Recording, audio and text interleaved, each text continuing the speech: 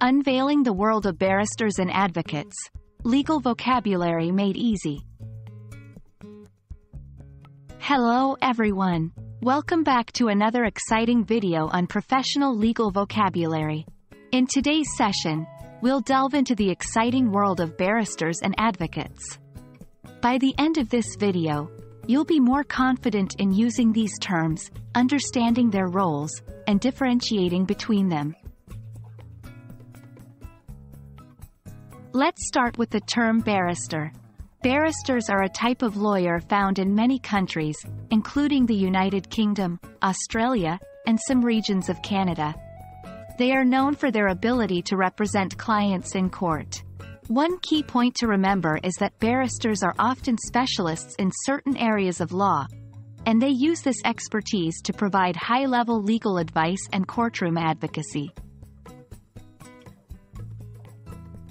Next, let's explore the term advocate. Advocates are similar to barristers in that they can represent clients in court. However, the term advocate is more widely used across various legal systems, including those in the United States, India, and South Africa. In some jurisdictions, the roles of barristers and advocates may overlap significantly, while in others, they may be more distinct. While both barristers and advocates work within the legal system and represent clients in court, there are key differences between these roles. The exact differences can depend on the jurisdiction, but typically, barristers have more restrictions on their practice. They often cannot be hired directly by clients and must be engaged through a solicitor. On the other hand, advocates often have a broader role and can deal directly with clients.